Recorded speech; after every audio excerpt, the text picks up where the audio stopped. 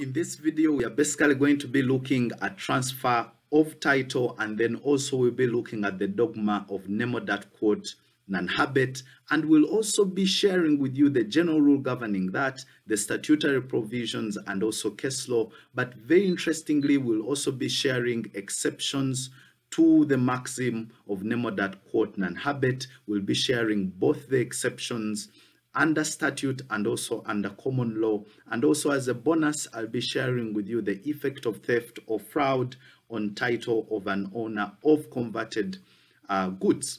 Hello there, my name is Mutiaba Conrad. I am a lawyer and a private law tutor. And before we start on our class, I encourage you to ensure that you have subscribed to my channel. This is really very important to you, so that every time videos are released, this is always brought to your attention to ensure that you really don't miss out on these very important classes. And then also ensure that you share this video with your friends. Please ensure you share with them so they're also able to benefit this knowledge, just as you're also finding it helpful. And then in case you like our video, just give it a thumbs up. And finally, students interested in private law tutorial sessions, please feel free to reach out to us. Our numbers are down in the description box. Please call us, WhatsApp us. We'll be able to help you improve your grades. Good grades really matter. And students who have been on our private law tutorial sessions have been proven to outperform their colleagues who do not have any sort of mentorship or help. So please contact the experts. Our numbers are down in the description box. So let's jump right into our subject, Nemo, quod, habet, which is a legal dogma, which basically means that a person cannot pass title that they actually do not have. So let's proceed and state the general rule basically which governs transfer of title. And the general rule relating to transfer of title is that a seller cannot transfer to the buyer of goods a better title than he or herself actually has.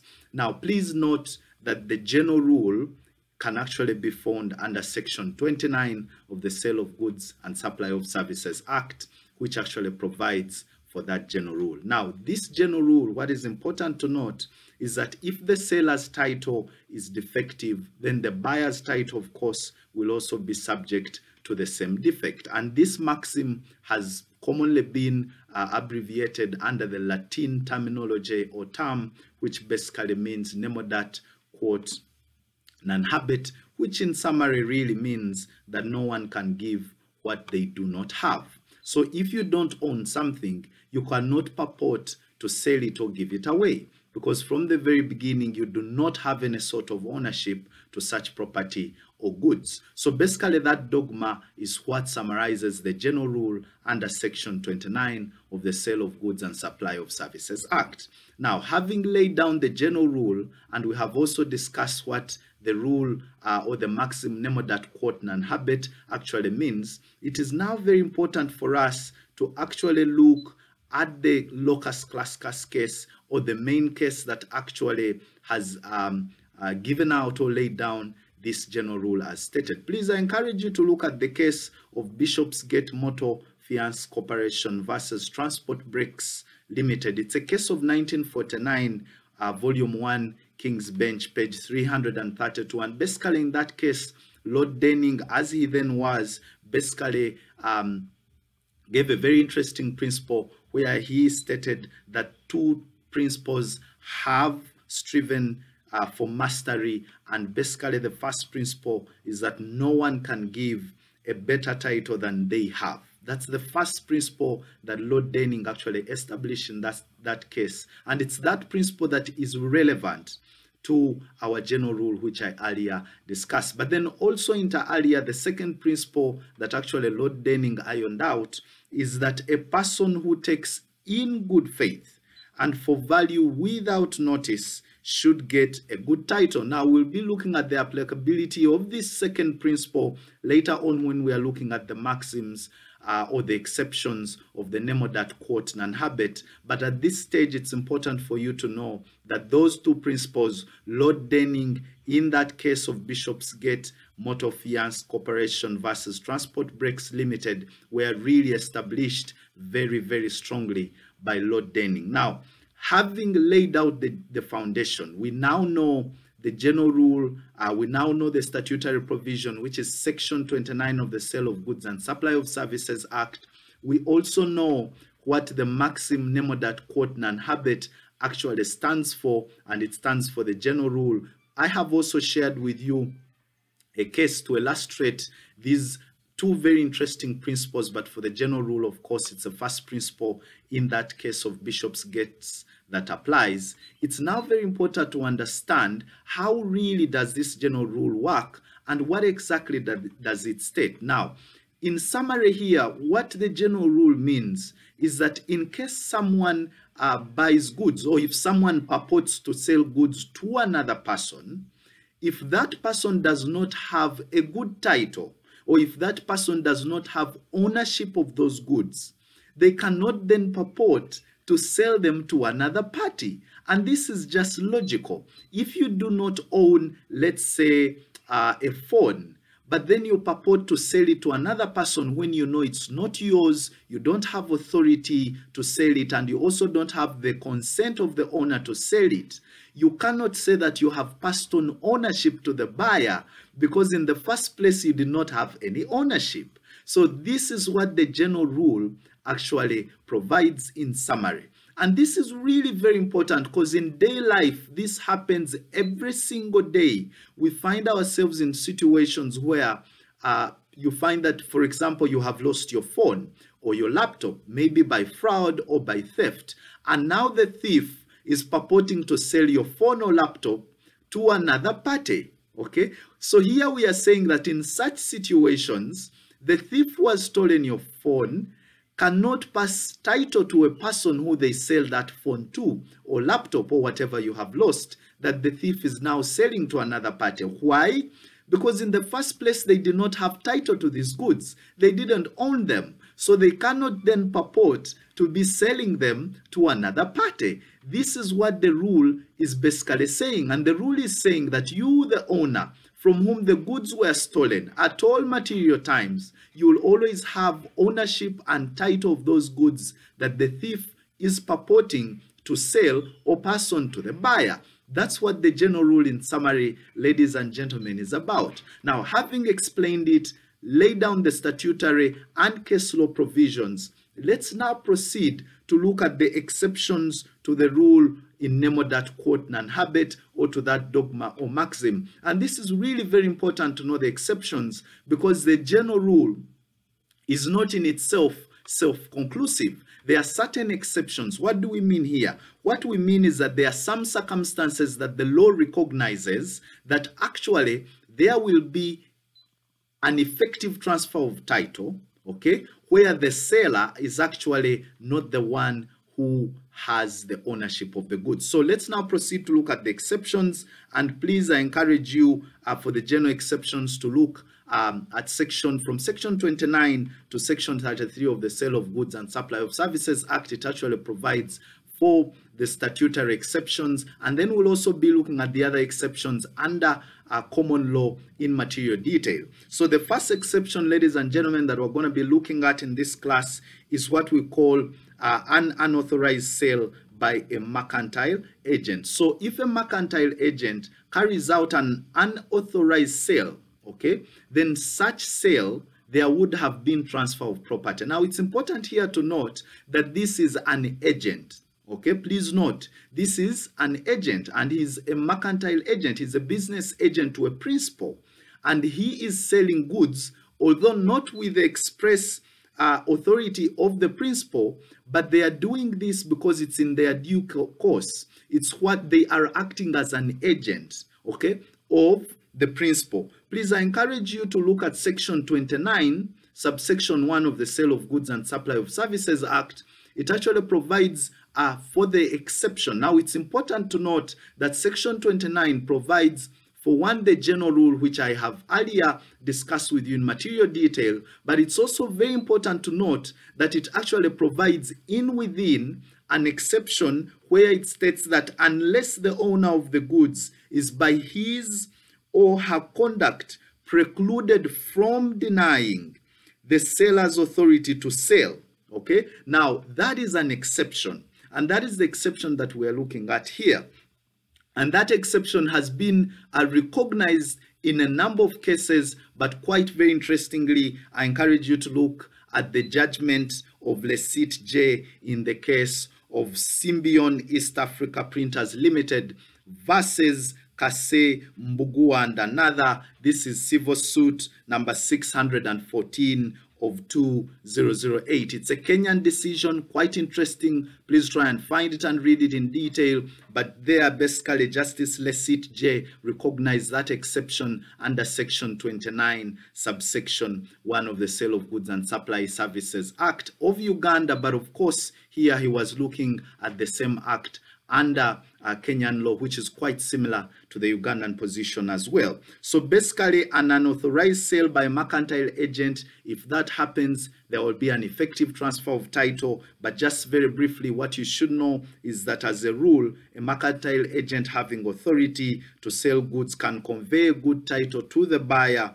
even though he sold the goods without having the authority of the principal. Now, if the following conditions are fulfilled or satisfied, then that is when definitely such title will pass by the mercantile agent. So let's look at some of these exceptions. For that first exception to operate, the following three have to be in place. Number one is that the agent should have been in possession of the goods or documents of title to the goods. That is the first qualifier for that first exception. And then the second is that the agent should have sold the goods while acting in his ordinary course of agency business. So the seller must have acted as an agent for the principal, less of which the first exception would not apply. And then lastly, the buyer should have acted in good faith without having had any notice at the time of the contract that the agent has no authority to sell. So again, you remember the second principle that that Lord Denning brought in the other first case that I shared with you. Now again, we are seeing it here coming into play, and it's very important to note. So let's now proceed and we look at the second exception. And basically the second exception is a sale by a joint owner. Now, if there is a joint owner, remember under your principles of land law, basically two persons can own property jointly. It can either be two or three. Now, in case persons own property jointly and there is a sale by one of the joint owners, then property would have effectively passed to the buyer of such goods or services or products. Now, what is important here to note is that where one of the several joint owners of goods has the sole possession of them, so it's one person having the sole possession by permission of the other co-owners. The other co-owners allow them to possess these goods, and the property in the goods is transferred to another person who buys them from such joint owner in good faith, and again without notice of the fact that the seller has no authority to sell. Then that buyer acquires a good title and there is effective transfer of property to them and ownership. Now let's proceed, ladies and gentlemen, to look at the third exception. And the third exception is what we call sale by a seller in possession after a sale. Now here there is a seller, okay, who is in possession, okay, of certain goods, and after carrying out a sale, but they proceed to sell the same goods to another party. Please, I encourage you to look at section 32, subsection 1 of the Sale of Goods and Supply of Services Act. It is very authoritative on this, but basically just to throw more light, where a seller, after having sold the goods to a buyer, continues to be in possession of such goods or of the documents of title to those same goods, and again resells or maybe pledges them either himself or through a mercantile agent, he will definitely convey a good title to the buyer or the pledge, provided that the buyer or the pledgee rather acts in good faith and without notice of the previous sale. So this is really very important. And again, besides the first statutory authority which I shared with you under section 32 subsection 1 of the Sale of Goods and Supply of Services Act, I also encourage you to look at the case of Bishopsgate versus Transport Gates Limited, which I earlier shared with you in material detail. Especially please interest yourself in the second principle, it's really of paramount importance. So let's now proceed to look at the next exception. And basically the next exception is what we call transfer of title by estoppel. Please, you have to first understand what estoppel actually means. Now, estoppel means that a person who, by his or her words, leads another to believe that a certain state of affairs existed, he would be stopped from denying later on such a state of affairs. They will be denied to actually say that such a state of affairs in fact exists. So basically estoppel, it operates in a way that if you tell someone, okay, to rely on certain facts, or if you assure them that you'll act in a certain way, if you later on turn around and say that you'll not act in such a way, then you'd be stopped, okay, from going against your initial word or your initial actions or your initial promise. That's how basically the rule of estoppel applies. It basically prevents someone from going against their initial promise or words, provided that they express themselves in such a way. Now, how does this doctrine or principle of estoppel work? It works in such a way, for example, under the Sale of Goods and Supply of Services Act, estoppel may arise in any of the following ways. Okay, number one, where the owner, okay, standing by when the sale is effected. So there is a sale going on and the owner is standing around watching, listening, observing everything that is going on. Later on, if they purport not to have given consent or been part of the transaction, they would be stopped, and court will find that actually property passed because the owner was around. They would be stopped from denying the fact that they knew everything about the transaction. Secondly, the owner assisting in the sale. So if a sale is going on and the owner is assisting, he or she will be stopped from denying that actually the buyer has acquired title to the same. The other third scenario is the owner permitting the goods to go into the possession of another with the intent that the other party shall have such possession and title thereof. That's another scenario where under the Sale of Goods and Supply of Services Act, estoppel may arise. And then lastly, if he has otherwise acted or made representations so as to induce the buyer to alter his position to his prejudice, then in such a circumstance as well, under sale of goods, the principle of estoppel will come in to stop them from denying such acts or actions, and court definitely will find that property had moved, and actually the seller, even though under quotations or purportedly they may not have the authority to sell, but court will find that actually they did because the owner was in presence, or if any of those situations that I've shared with you have or are in presence. Please, I encourage you to look at the case of Corner versus Clark. It is a case of 1895, 170 PA 318, 302A. This case is very authoritative, and it basically illustrates the principle of estoppel and how court will apply it to ensure that it prevents a party from denying their previous actions as to the transfer of title to a buyer. And basically in Corner versus Clark, the brief facts of the case are that M, the owner of the wagon, allowed one of his employees, call them K, to have his name printed on the wagon. Now M did so for the purpose of inducing the public to believe that actually the wagon belonged to K, or it was owned by K. Now C purchased the wagon from K in good faith. Okay, for them they purchased in good faith, they didn't know. Okay, and C acquired a good title, and M was stopped by court from denying K's authority to sell. Why? Because one party acted in a way to make them believe that actually the other one was the owner of the wagon, whereas not. Therefore, they were stopped from denying a sale that had occurred. So court applied the doctrine of estoppel to deny them from denying such a sale as to its validity, and court went on to hold that actually title had effectively been transferred and passed to the buyer of such goods. So let's now proceed, ladies and gentlemen, to look at another exception, and this is sale by the buyer in possession after agreement to buy. This is the other exception which we are proceeding to look at. And basically, where a buyer has agreed to buy the goods and has obtained possession, okay, of the same or the documents of title to them with the consent of the seller, and he resells or pledges the goods, he will convey a good title to the buyer or the pledgee, provided the latter acts in good faith without notice of any other right of the original seller in respect of the goods. Again, please, I encourage you to go and look at the case of Bishopsgate versus Transport Gates Limited. I encourage you to look at the second principle that was espoused by Lord Denning.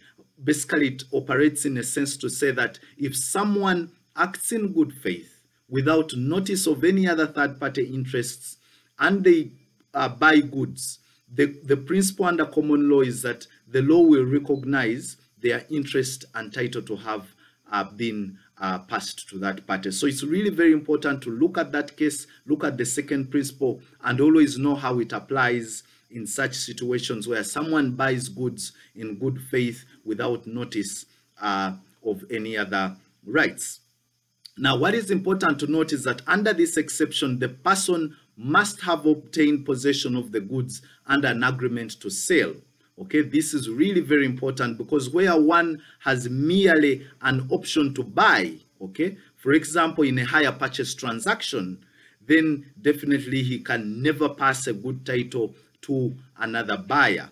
Now, let's now proceed and look at another exception, and this is sale under a voidable title. Please look at Section 30 of the Sale of Goods and Supply of Services Act. It actually provides for this exception. But what is important for you to know is that when a seller of goods has a voidable title to such goods, but his title has not been avoided at the time of the sale, then the position of the law is that the buyer acquires a good title, provided he buys them in good faith, that is the goods, without notice of the seller's defect of title. This is very, very important to note. And please, I encourage you to visit some of the cases under contract law. They are very elaborative on this aspect.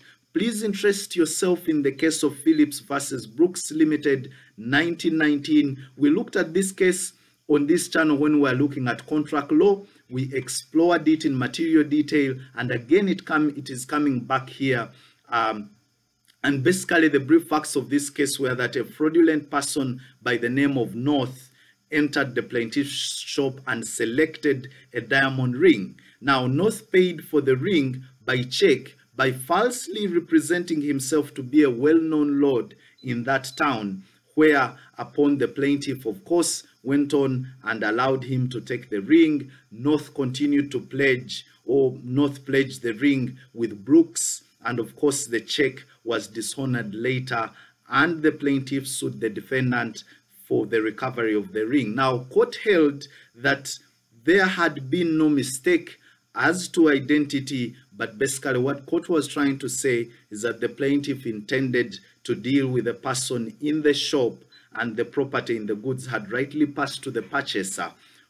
So this is how basically court resolved this issue. Let's now proceed to look at the other exception, which is the second last exception of the Nemo quod and habet doctrine, which basically says sale in a market overt. So this is the other exception really. Sale in a market overt will always pass a good title to the purchaser. Now, what do we mean by a market overt?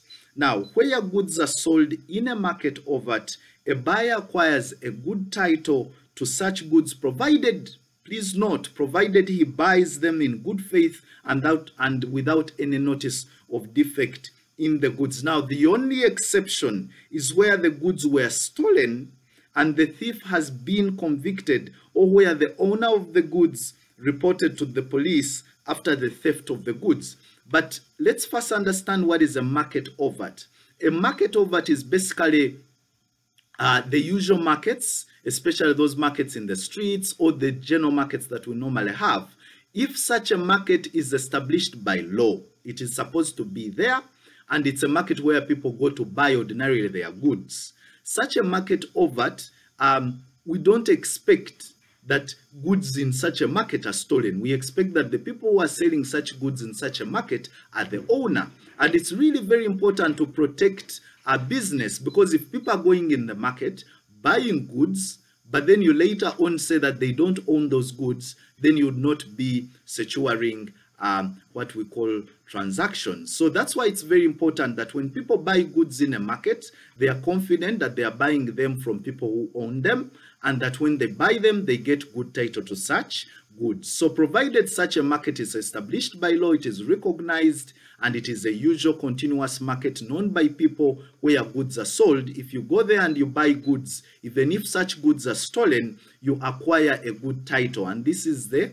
exception to the Nemo quod non-habet. Let's now proceed to look at the last exception to this general rule, and that is sale by an order of court. So where court basically sells certain goods or products by virtue of its order, please note that court has authority to carry out a sale, especially where judgment has been given. Such a sale by court will transfer good title to the buyer of such goods. Very, very important to note. So basically, ladies and gentlemen, those are the exceptions to the dogma of Nemo quod non-habet. But before we actually end our class, I promised to give you a bonus, and that was to look at, in summary, the effect of theft or fraud on title of an owner of converted goods. So it's very important for us, and I encourage you to look at section 31 of the Sale of Goods and Supply of Services Act of 2017. It provides for the effect, okay, of theft or fraud on title of an owner of converted goods. Now here basically what we are looking at is a situation where someone has stolen goods, okay, from an owner, and then the goods have changed hands and have been converted. So we are going to look at the effect of that. And basically under section 31 subsection 1, it provides that where goods have been stolen and the offender is prosecuted under the courts of law to a conviction, the property in the stolen goods reverts to the person who was the owner of the goods. So every time there is theft, the offender is convicted, tried and convicted by court, the property in the goods will always transfer back, or it will revert to the original owner. That's the effect of theft. Okay, very important to note. But what is the effect of fraud?